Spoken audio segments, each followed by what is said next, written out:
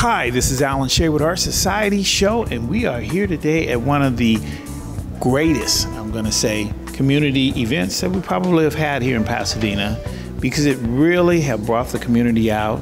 And with your help and guidance, why don't you share with the viewers what should we expect today? Well, this is a day of dialogue on the future of policing, and we have people now. The room is packed. Community members, police officers, other law enforcement who are having a discussion about the challenges going on with law enforcement and members, especially of the African American community here in the Pasadena and Altadena area. Days of Dialogue, our organization, has done this for many years, since about 1995. And we've been focused on this particular topic since 2015. We have trained facilitators who are working with people who are at each table, and they're engaging in a dialogue that those members of that particular small group wish to discuss concerning police officer interaction and what they hope to see happen in the future with law enforcement interaction with community members. So I'm glad that you consider it a successful event already. We expect to hear a lot more from the community members inside. Well, absolutely. And the reason why I believe not only is it going to be a success, we need it in light of some of the incidents that have taken place here in Pasadena, and certainly the climate that we are experiencing here in our country as well. And why don't you share with the viewers, before I let you go, how did you come into contact with creating and coordinating this event? Well, in 95, my husband, Mark Ridley Thomas, was a member of the Los Angeles City Council. And as a result of tensions around that time, he called our prophetic leaders together, members of our community, and asked essentially what we should do. They decided we needed a day of dialogue on race relations in Los Angeles. And you'll see since that time we've been having days of dialogue. I was with the city attorney's office at that time in charge of the dispute resolution program. And dialogue was an especially effective tool to help members of the community address serious concerns where they did not feel heard before by those who had responsibility for addressing the concerns that they had. So we hope now to give members of this community the same kind of opportunity to interact with the police chief and other police officers and members of the highway patrol as well, in addressing their concerns about incidents that have occurred in this community. Well, great. And last but not least, again, being from Los Angeles versus here in Pasadena in the Altadena area, what contact or what outreach drew you to this destination here? Well, Veronica Jones, a member of the Altadena Town Council, was the person who reached out to Days of Dialogue. We hope to make this now a bridge back to the members of this community who can provide services like our organization, Days of Dialogue, to really meet the needs of the local folks here. So we're delighted to have come out, but I really want to tell you there's a lot of talent right here in Pasadena and Altadena, and we are glad to assist you all in improving the quality of life of your community. Well, we certainly appreciate it. So we're going to join the rest of the team in here and get a great show today. All right, Thank you. You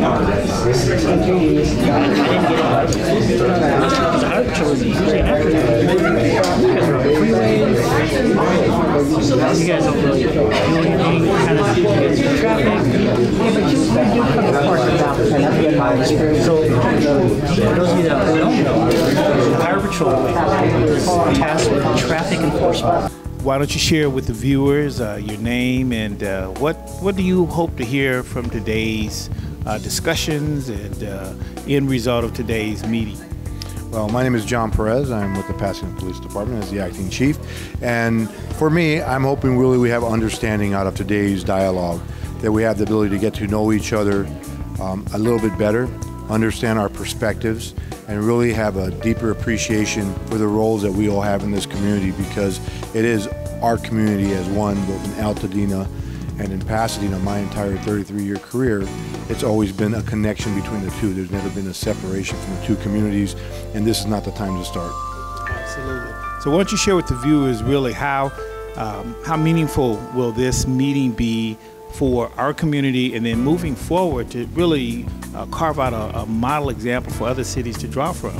Well, I think number one, everybody watches Pasadena and Altadena around the region to see how we are handling the social issues around our communities right now.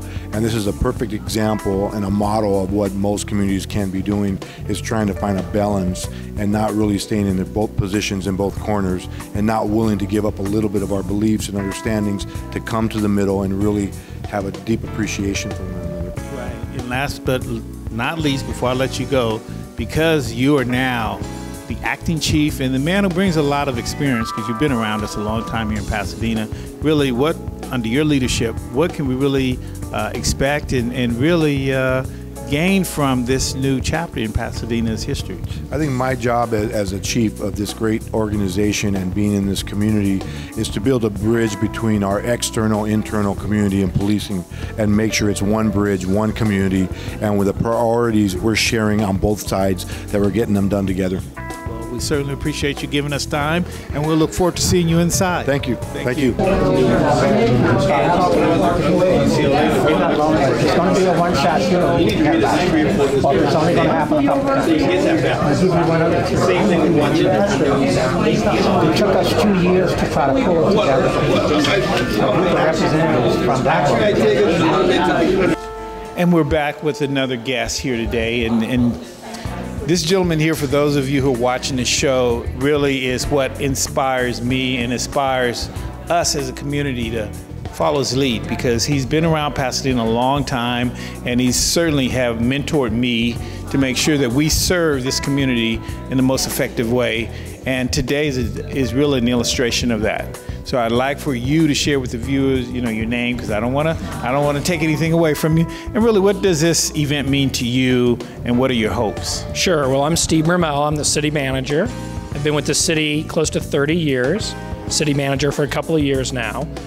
This is a very timely event. There's tension in our community. There's tension in our country, frankly, about police-community relations, incidents primarily with young men of color. And the only way we're going to bridge the gaps is through dialogue. We're not going to do it by people screaming at each other and yelling at each other. It's not productive. Tonight's event is a fantastic example of really what you can do when people sit down together and just have a quiet conversation, share their views, share their experiences.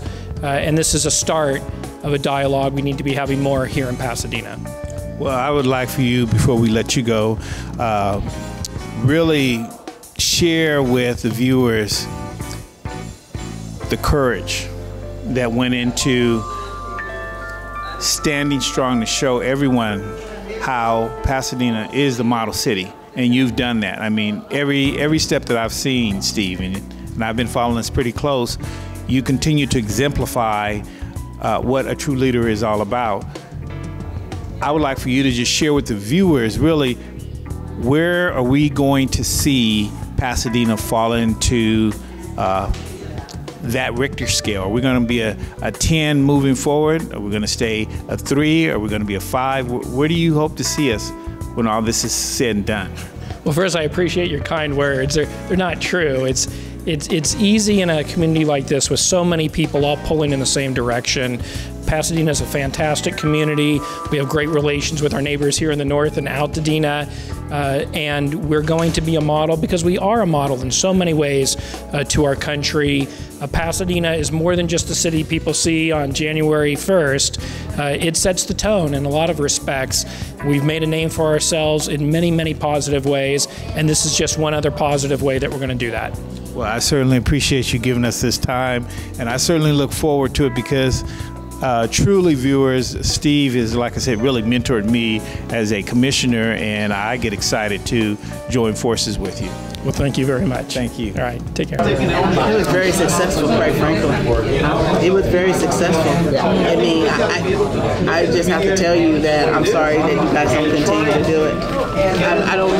Some of the players have moved on, but I'm just saying that it was successful because we have some issues that black men in this community need to step up and deal with. And I appreciate the fact that other individuals want to. We have one of the most incredible players of today's event, and I'm excited about her interview because my relationship with her since I've met her has just been phenomenal. She's demonstrated unbelievable leadership, and for her to be the chief here in Altadena, I think we got a gift.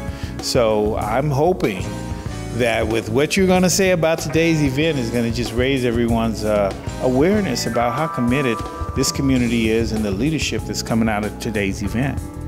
So I think that this was a great time for us to interact with the community. There was a lot of dialogue going on, a lot of listening, a lot of interaction, and I look forward to us having dialogue all the time, not just when we come together, but any time in the community that we always dialogue.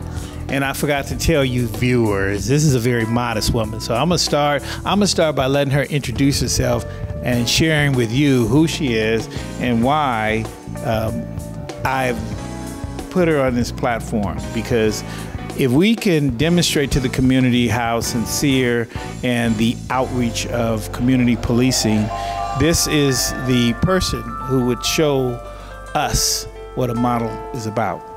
So my name is Vicki Stuckey, and I'm not a chief. I'm actually a captain at Altadena Sheriff Station. Yes, I am considered the chief of police of Altadena, but my rank is definitely a captain. I've been on the department for 33 years, and no, I wasn't born and raised in Altadena. I was born and raised in Southern California. I was actually educated through the city of Compton. I proudly am from the city of Compton, and I want everyone, especially young people, I want you to know that it doesn't matter where you come from, it just matters of where you want to go, and there's always a way, and I'm always available to speak with not only our young people, but our adults in the town of Altadena. Wow, and before I let you go, why don't you share with the viewers how important is an event like this for our community, and what are your hopes for the outcome? So I think it's very important, not only today, but like I say, any day that we can dialogue with one another, it is very important. We all need to become involved and talk to one another from across the table over a cup of coffee. A dialogue is very important. I'm always interested in your opinion. Well, we thank you so much. And I appreciate you, and I appreciate the leadership that's been demonstrated here today of all the leaders here at Pasadena and Altadena. Thank you so much. I appreciate it. All right. You know, well, just like we don't always get the full story from the media. You only get the drama part, or you only get the part that someone has reported. But that's one thing that the media, I think, has afforded us, is the opportunity to see from citizens. All right, and we are back, and we have one of the most profound, I would say, leaders here in Pasadena, from not only a community commitment perspective, but also from a legal perspective.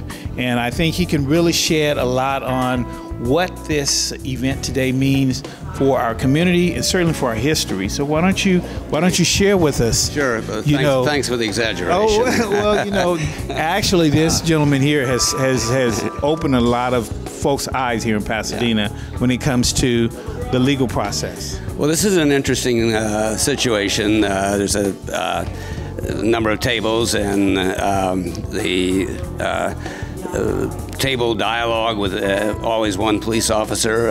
We're having a very particular table I'm on, very frank discussion of the Ballou incident. We have an African-American police officer from the LAPD who, is engaged with us, and so it's a thoughtful dialogue. It's useful to do it. And how important do you think a meeting like today's meeting and the effects are to change the image and Pasadena moving forward? Well, where the rubber hits the road is whether the department makes serious structural changes that address its problems, because it's had the problems. And I think Chief Perez is a breath of fresh air. I think he's committed to making structural reforms that will begin to address the problems that the department has. The department, in many respects, is a very good department, but there's a lot of room for improvement, and I think we've got a chief who is more committed to, or an interim chief, because he is not a permanent chief, but I think he's very committed to making structural reforms in the department that are needed. So I'm hopeful. Okay, and before I let you go, I'd like for you to share as much as you can with the viewers. If we are successful, what can this do for our judicial system? Well, hopefully it'll reduce the number of cases that of critical incidents of use of force where there's repeatedly deaths of young African American men, or in the case of Chris Ballou, a severe beating and broken leg, and big payouts. The objective is to get officers to do what's right. Some of that's attitude changes, but most importantly, it's having the structures in place that ensure there's accountability and that these things don't happen again. And if they don't happen, then the city of Pasadena is not going to be paying out the kinds of $1 million settlements that it is paying out to victims of police violence.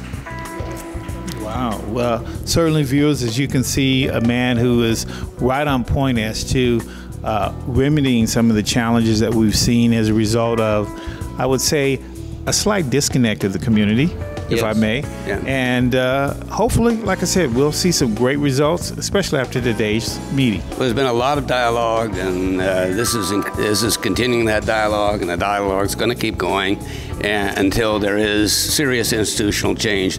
But I think we're on the road. Well, I certainly appreciate it. All right, we'll see you, Alan. Thank you. Take care. Bye.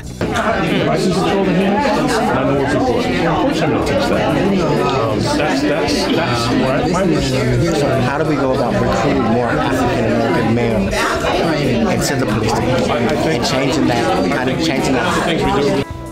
And we have one of the most instrumental players of today's events here with us. He's the chair, and he's going to give us a little bit of background about what inspired him and what his role is, and really what vision do you really have as a result of this type of event?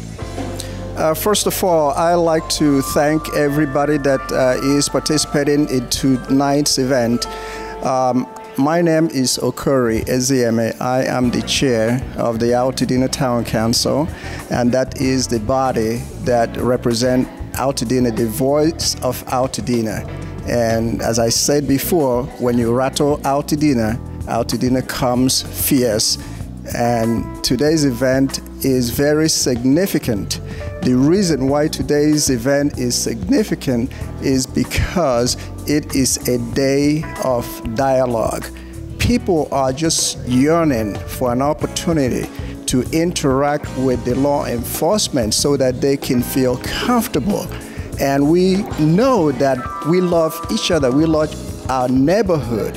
And interacting with law enforcement, as we are doing today, sharing what the the steps and some of the good things that we ought to be doing and how we ought to behave in all situations makes it wonderful for everybody and makes it safer for all of us in the community.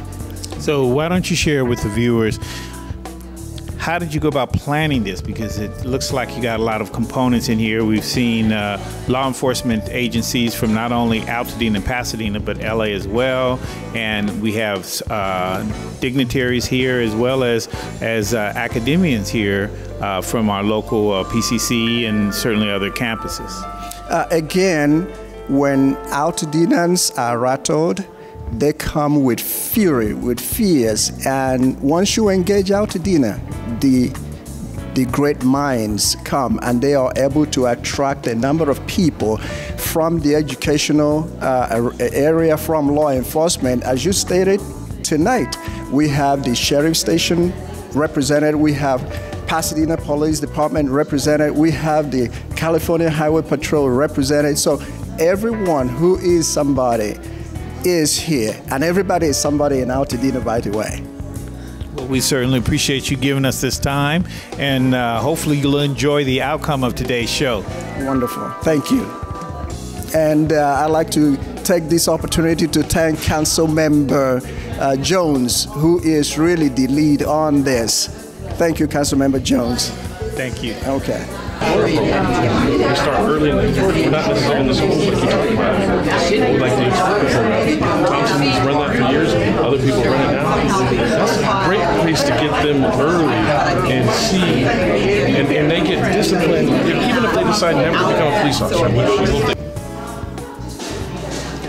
Hi, and we caught, I guess, the real woman behind this this masterpiece today, because actually we got together about 3 weeks ago, met with the chief and the city manager, and you laid out a pretty phenomenal strategy, or I should say vision, because the strategy will still be put in place to bring everybody together and have this incredible orchestra of people. And the reason why I have to put it that way, you have some very powerful people in there.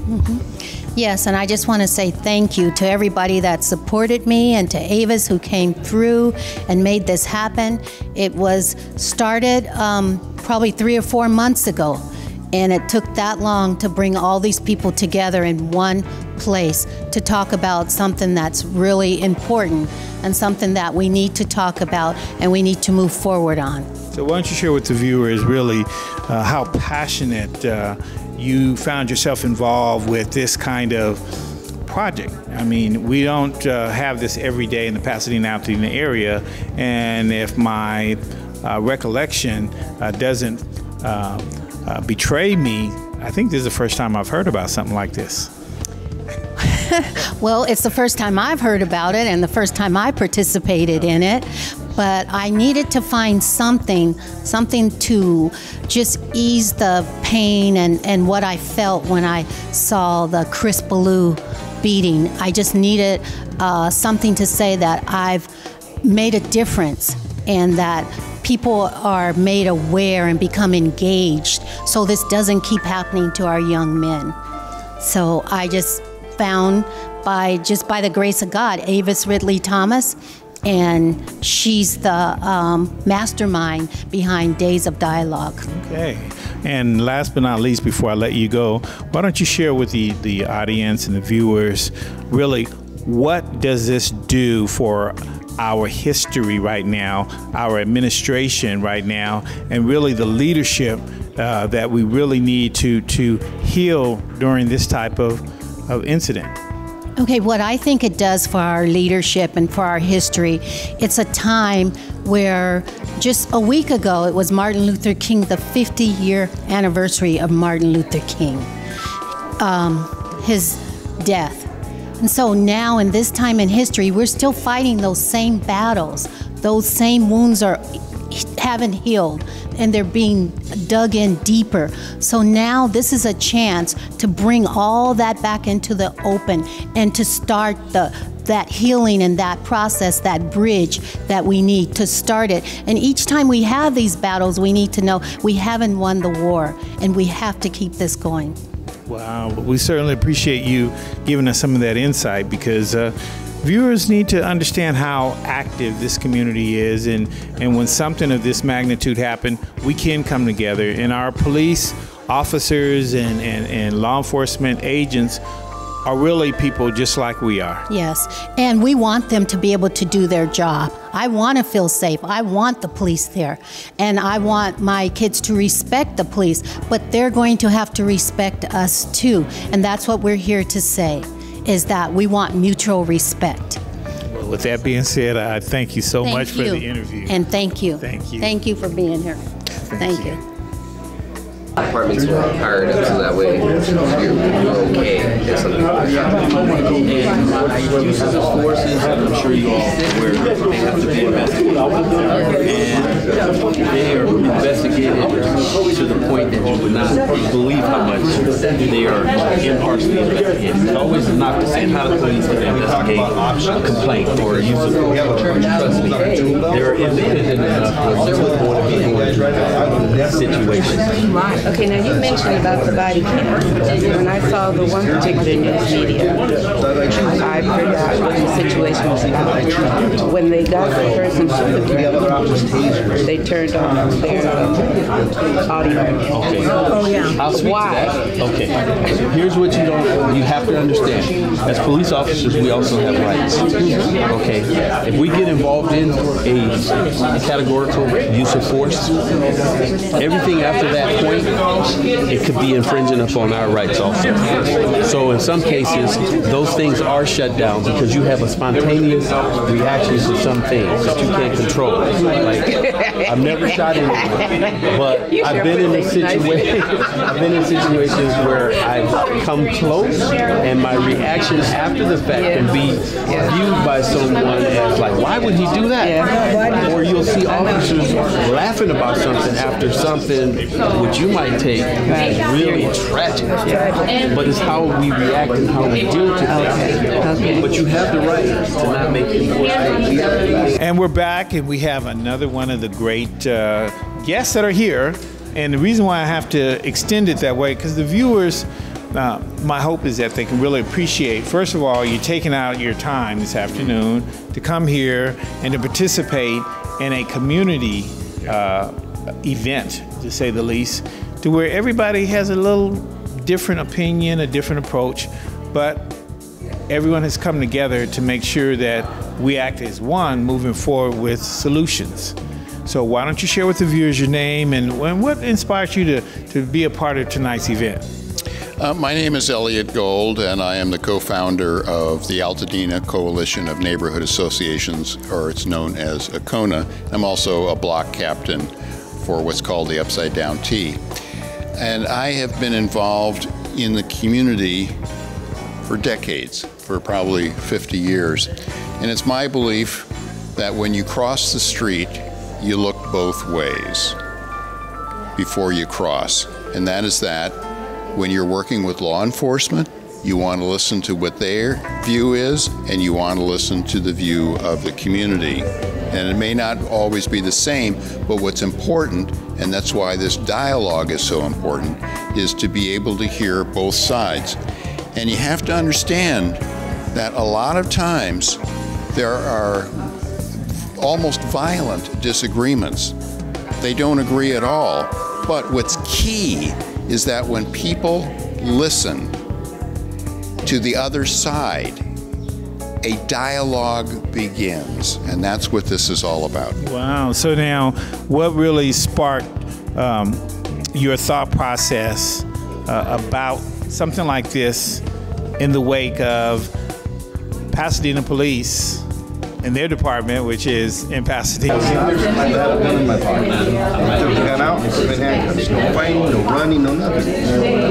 I just want to thank you, viewers, for joining us today on Day of Dialogue. This is such an important task, not only for the organizers for today, but really our community. It gives us a chance to really engage our law enforcement agency and also engage our community. So hopefully you, viewers, really enjoyed today's show. And if you have any questions, feel free to contact our city council members, the mayor, the city manager, and certainly reach out to Our Society Show. Thank you.